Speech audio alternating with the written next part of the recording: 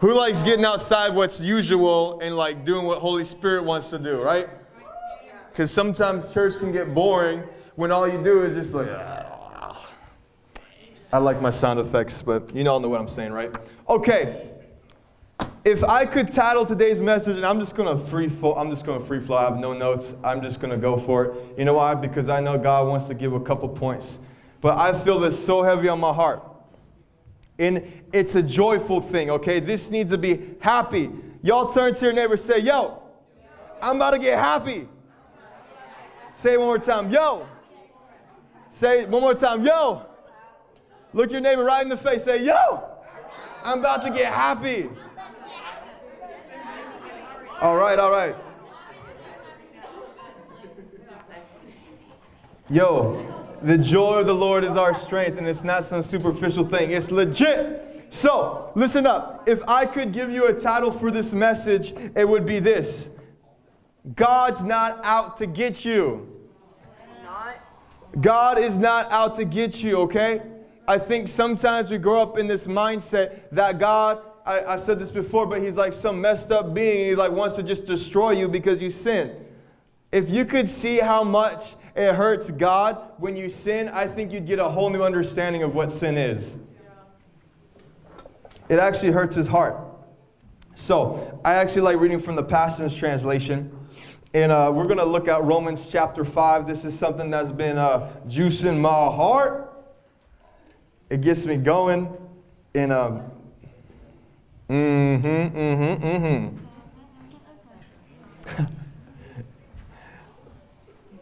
Holy Spirit, we just release right now that there just be an atmosphere of joy in this room. Y'all, close your eyes. Lift up your hands with me as you close your eyes. I want y'all just to begin. We're going to spend just a little bit more time in prayer. Just a couple quick seconds. Holy Spirit, right now, we ask that I don't demand anything of you, Lord. You're in control. You want to move in this place. So I'm just coming to alignment right now with what you want to do, with what your heart wants to do. And so we release joy in this room, God. We ask that there be happiness, that there be fullness of joy, peace, right standing with you. And we say this in Jesus' name. Amen. All right. So I'm going to read this for you, and it's going to go. All right, here we go.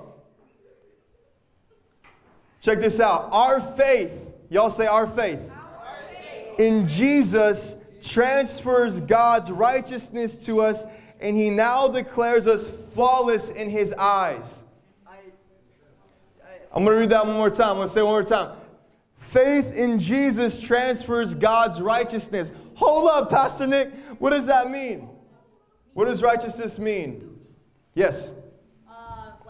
You being righteous, like pure. Okay, it's pure. Yeah. Being right standing with God. Right standing. You want to know how I look at it? You ready? Imagine a fire right here. All right, y'all envision a big old fire right here. You see the fire coming up? All right. This is what I look at righteousness as. The closer I get to that fire, the less likely I am to stay the same. Right? The closer I get to the fire, if I'm not careful, I'll probably get burnt up and, you know what I'm saying? It's impossible to come in contact with fire and not get changed. What do you think God is? He's an all-consuming fire. The closer you get to God, the more righteous, the more you're going to get changed into the likeness of who he is. And so that's what faith does. When we believe in Jesus, it actually brings us closer to God. And the closer we get to God, the more we realize that this world that seems to suck isn't all that there is.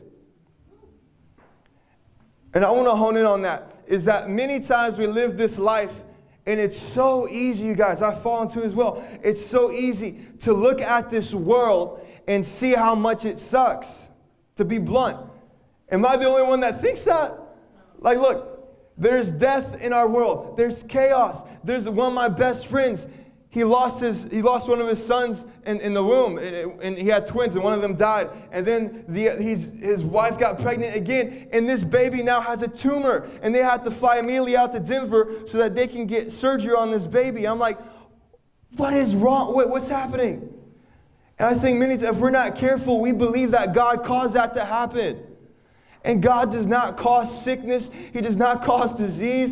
He does not cause the grief and the pain that you're going through. And that's so fundamental if we grasp this as a youth group, you guys.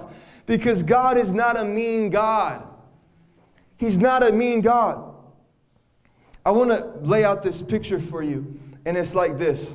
I want all y'all's attention, please. This is serious. We can be happy, but we have to be serious too. You know what I'm saying? So, and by the way, I heard a preacher say, he's like, this is going to be crazy. He said this. This is crazy.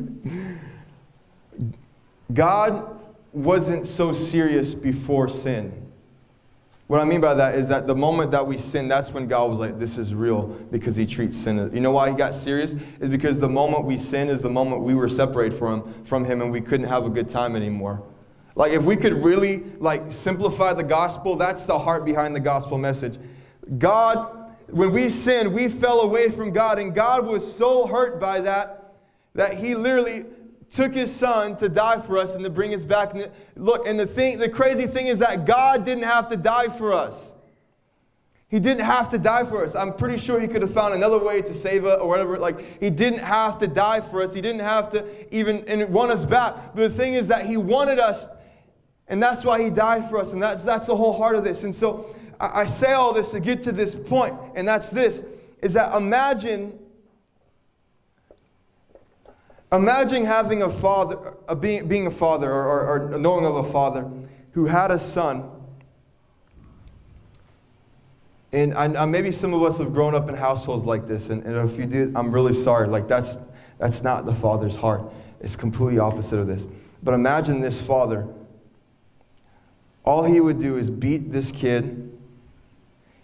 He'd cause horrible stuff to happen to this kid, day in and day out, day in and day out. He would beat this kid, and let's just say that he had a supernatural power to even put sickness on him and curse him, you know what I'm saying?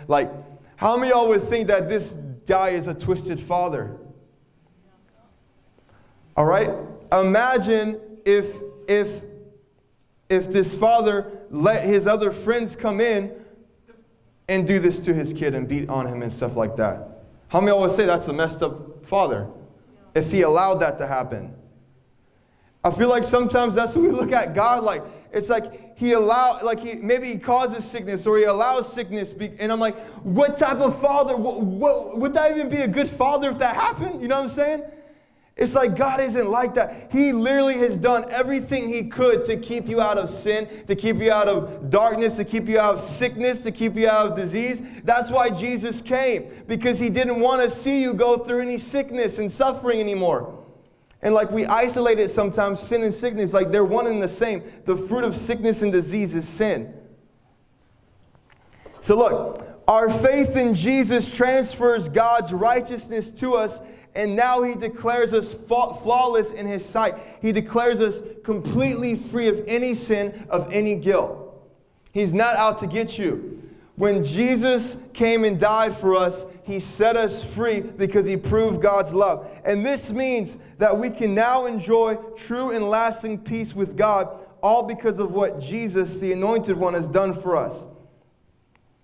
Our faith guarantees us permanent access into his marvelous kindness that has given us a perfect relationship with God. What incredible joy bursts forth within us as we keep on celebrating our hope of experiencing God's glory.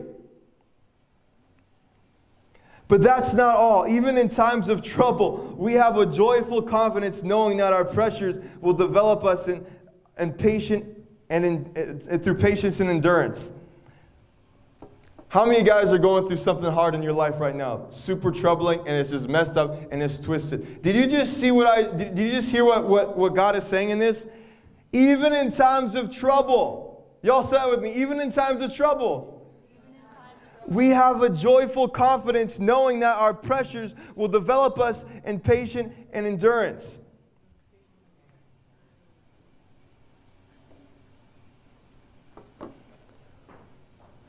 The crazy thing about God is that he doesn't cause, and I would even venture to say, and most people would disagree with me, I don't believe God causes or allows sickness to happen. He doesn't allow that to happen. But if it does happen, He can turn that to be good. Okay? What I mean, look. I think me explaining this is going to help you guys out comprehend what's going on in our world. Adam and Eve sinned. We all know that, right? And Pastor Michael was talking about sin, right? Every evil thing is a result of sin, all that stuff, all right? So we have the Garden of Eden, right? Eve takes a bite, eats it. He's like, here you go, Adam, have some. Adam eats some. The crazy thing is that when that happened, we got separated from God. And not only that, Jesus said, when God created man, what was the first thing that He said to them? He said, be fruitful and multiply and govern over the entire earth, ruling and reigning, right? And so when that happened, God created man to be the number one authority on earth. God, in His sovereignty, allowed mankind to be the most sovereign force on earth. All right? Look, turn to your neighbor and say, you supposed to be in control. And then point at yourself and say, I am supposed to be in control. All right. I know this is crazy. Look, and this is twisted because if you can grasp this, the enemy can't do anything on you. I'm being dead serious. And it's not this hierarchy like, well, I can do whatever I want, you know, God, blah, blah, blah. No, it's like literally you're in alignment with God's heart, and that's what's making you get in control of things. But check this out. When we sinned, y'all, when we fell, we literally relinquished. Y'all know what that word relinquish means? It basically means give up. We gave up our control over the earth, and the enemy came in and set foot, and he became the highest authority on this planet. I know that sounds crazy. Don't get me wrong. God's still in control. He's in control of the whole universe. But God let that happen. He didn't allow, he let us be in control of that earth. So look, He's staying back, and He's like, the result of your sin and your darkness isn't my fault. You caused that. Yes? It'd be like a messy room. Like a messy room? That's a great example of a messy room. Your parents own the house. They gave you your own room. I like that. That's good, Kyle. Did y'all hear what Kyle was saying? In equivalence to what's going on here. It's like if your parents gave you your own room and they're like, all right, they're like, Malaya, I'm just picking on you. But, you know, Nick, they come up and say, Nick, I'm giving you this room. I want you to keep it perfect and spotless. And because guess what happens when you don't keep it clean? Nasty bacteria and all that disgusting stuff grows and it smells nasty and you don't like it, right? None of your friends are going to come over because it's so disgusting in there. Is anyone in the room like that? I hope not. My brother is horrible.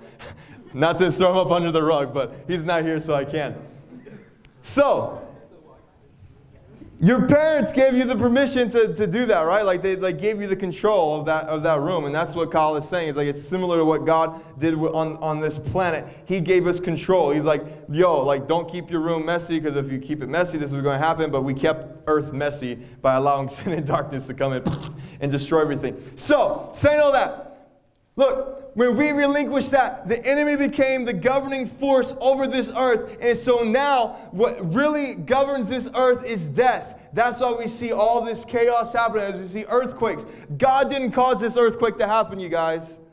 Don't get me wrong, I believe God can cause stuff to happen, blah, blah, blah, blah. Look, that was a result of the fall, of sin governing. And so death happened. Are y'all tracking with what I'm saying, or no? Am I just... I think so, yeah. Okay, good. So, through the fall, it almost we became dead, and it created almost like this silent planet in a sense, and like we couldn't really communicate with God because of what happened. So we lost contact with God, and we weren't able to communicate with Him. We weren't able to be able to talk with Him anymore. We weren't able to have fellowship with Him. And guess what happens when you don't have fellowship with Him? You don't have righteousness, right? Because righteousness is right standing with God. So we lost our righteousness with God because our bodies became dead to all that was happening. So Jesus came He came to the face of the planet as a tangible human being. Pull on your skin real quick. Pull on it. Jesus is this. He's flesh. He literally is flesh, all right? Look, He came as flesh so that we would be able to see who God is. Without Jesus, we wouldn't be able to see who God is because we were distant from Him. We weren't able to see this being off in heaven. And so God came down so that we'd be able to see what He would be like in the flesh. And when He died for us, He took back the authority that the enemy had stolen. Right? Y'all track with me, okay? When He died, He was risen again. And now He's like, yo, I have the keys to govern this earth. Take that, sucker. I can't. And now, what He's doing to you today, He's handing you the keys. There's the keys, dude. Like, you can rule and reign on earth. You can rule and reign on earth. Levi, you literally have the authority to rebuke sickness and to cause heaven to come to earth. Everyone here has that authority, not because of what you've done, but because of the righteousness that Jesus has given you. And so I say all this to say that the biggest lie that the enemy propagates in our day and age is that God is not good. That He's not good. That's the biggest thing that He's going to... It's not about LGBT matter, LGBTQ, whatever the lingo is now. That thing that just keeps trailing more things onto the end of LGBT, you know. But it's not about if it's right or wrong to be gay. It's not about if Black Lives Matter. It's not about is abortion. Look, really that root issue of every argument that we're facing is if God is good or not. Because if God was good, we'd understand His ways, right? We'd want to understand His ways, and we would recognize that being in a same-sex relationship is not good for us. Because God is good. He gets to decide what's good and what's not good. And in fact, if we're in that relationship, then we're going to reap the consequences of sin and darkness. Does that make sense? Abortion is not good. You know why? Because it's opposite of what God commanded us to be fruitful and multiply. The biggest question isn't if it's all that, it's is God good or not? If we understood that God is good, we'd believe that everything He says is good. I think maybe earlier I phrased that a little bit wrong or whatever, but that's my heart behind it, is that God is always good, and if we were to understand that, we'd recognize it. And that's the biggest lie the enemy wants to say in this day and age. And he even likes to play the blame game. The enemy loves to accuse people and to blame them, and he also likes to accuse God of doing stuff.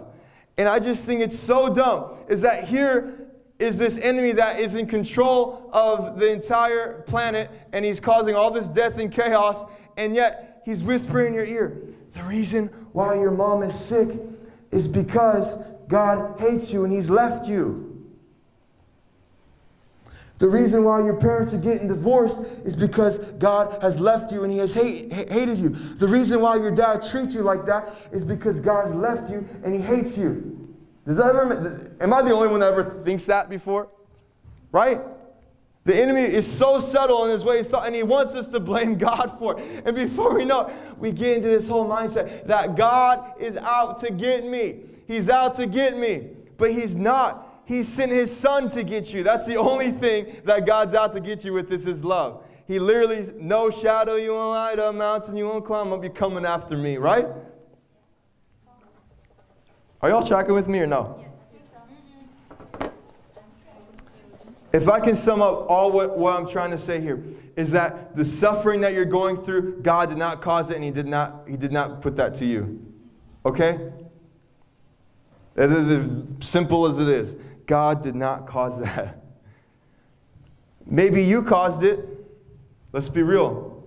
Maybe it was the result of someone else's choices that caused suffering in your life. Many of us, I don't know about many of us, but I know there's probably some people in this room that's been abused in the past. And I'm like, my heart goes out for you. That is messed up.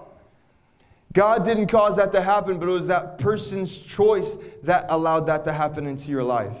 Right? Because a couple minutes ago we said, you're in control, right? That means that your next door neighbor is in control. The actions they do affect this whole atmosphere around us.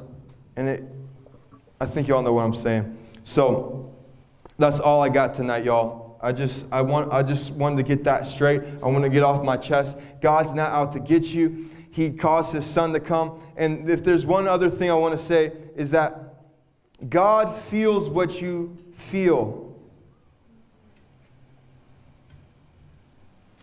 It's easy for me to be right here and to say all this facts and information, and yet be distant from the emotions and the things that you're feeling. And I know every one of us has gone through crazy stuff in your life, and it's hard for me to even feel what you've gone through. That's why it's so important. I want to feel what God's heart feels when He sees you. And look, I believe one of the reasons why Jesus died for us is because He wanted to feel what you were feeling. Jesus, it was hard for Him to do that. It was hard for Him to take this and to bear His own cross. But I know that He wanted to feel what you're going through, because when you've gone through something, and you're able to talk to someone else, like Megan earlier, with that she dealt with depression and self-harm and all this stuff. It's easier to talk to somebody that's gone through the same stuff that you've gone through, right? God isn't a distant God. He felt the very thing that you feel, that loneliness, that desertion that you feel, that when your parents leave you. Like, He feels that because He was left behind. Like, He feels what you're going through.